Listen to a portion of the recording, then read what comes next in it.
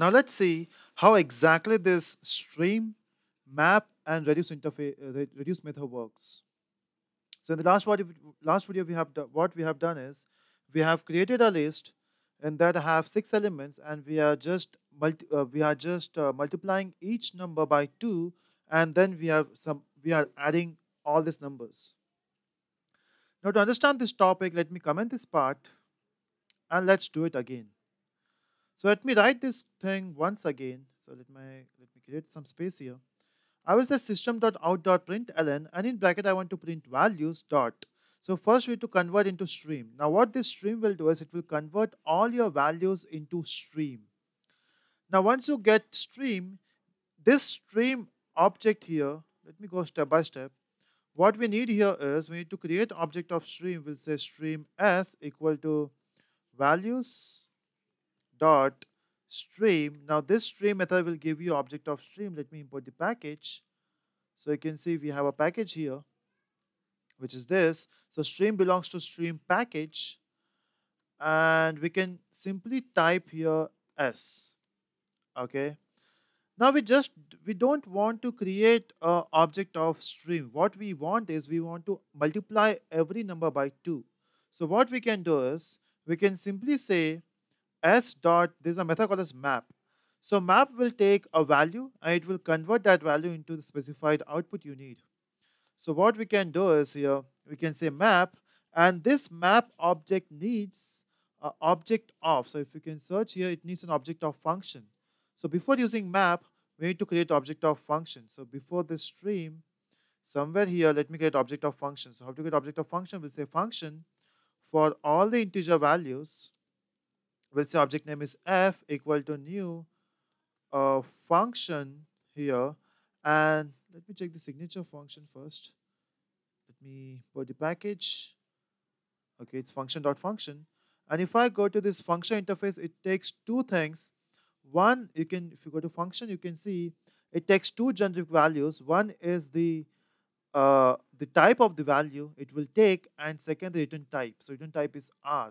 So I hope you are familiar with generics topic. To understand this, you need to be very clear with generics.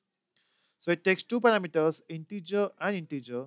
So it takes an integer parameter and it returns an integer parameter.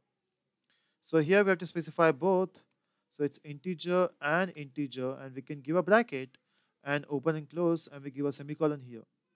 Since function is an interface, we have to define the methods. Now let's see which method this function have. And the method name is apply. And you can see this function is a functional interface. So function is an interface which is defined in version 1.8, and it's a functional interface, which means we can use lambda expression, but that we'll use later. So in this function, it has only one method, which is public. It returns integer value, so we'll say it is integer, and the function name is accept. So we'll say accept, and it takes an integer I. It takes an integer I, and we can simply say for every value of I, return I into 2. Simple. Okay, we are getting an error here. Which object? Let me check.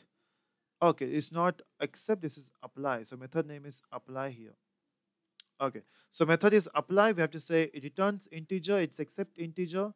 For every value of I, we can just return the value which is integer, which is I into 2.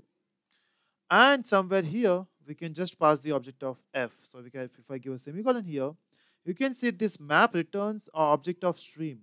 So now let me create one more stream here. We'll say stream s equal to, let's say this is s1.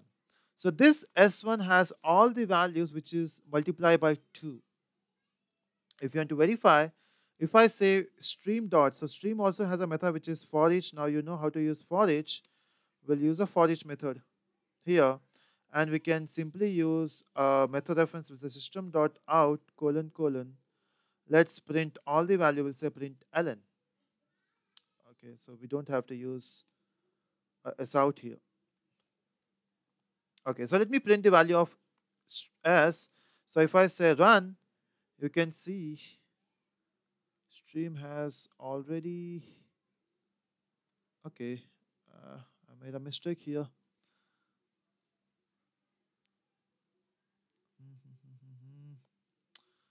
It's printing the values.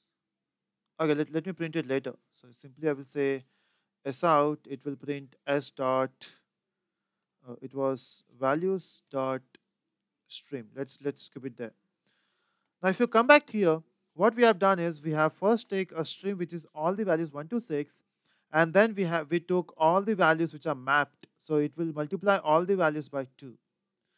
Now this map returns a stream. So we got two stream now. Let me get one more stream which is S2. Now in this stream, I will say S1 dot reduce. Now what this reduce will do is reduce will take the object. It will take two parameters. First is 0, the initial value, and then we have to specify the object of binary operator. So we need to pass the object of binary operator. Now how to pass the object of binary operator? That we'll see in the next part.